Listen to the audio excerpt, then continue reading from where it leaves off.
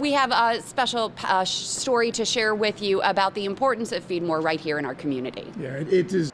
In Salamanca, New York, one's trash, canned vegetables, canned fruit, is another supper. Chicken and pork chops and no steak, though.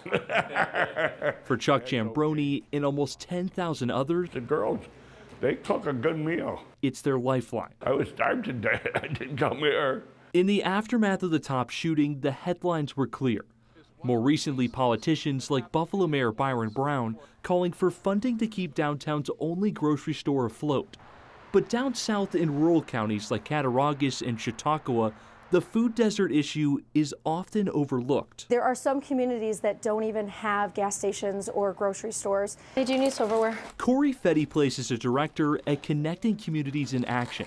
And with the help of FeedMore Western New York as a distributor, Oh, you're welcome. Have a happy Thanksgiving. served over 2,000 households this year.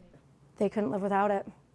It's vital for a lot of our families. For a significant number of residents in Salamanca, a trip to the nearest grocery store is as far as a trip from downtown Buffalo to Highmark Stadium, a roughly 10-mile journey deeming the city a food desert.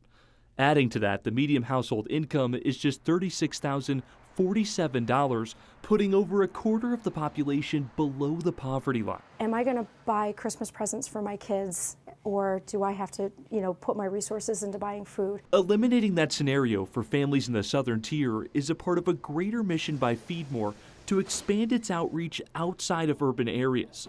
As last year, 80% of the population it served was in Erie County. Areas like Salamanca, areas like Olean aren't always remembered or thought of in that way. We really want to make sure, too, that it's understood that FeedMore Western New York is there to service all of Western New York. A service that doesn't go unnoticed. I think everybody should have a home and a safe place to go to eat and be happy. Providing those like Chuck peace of mind this holiday season, knowing their lifeline will always be there. On your side in Salamanca, Andy Payton, Channel 2 News.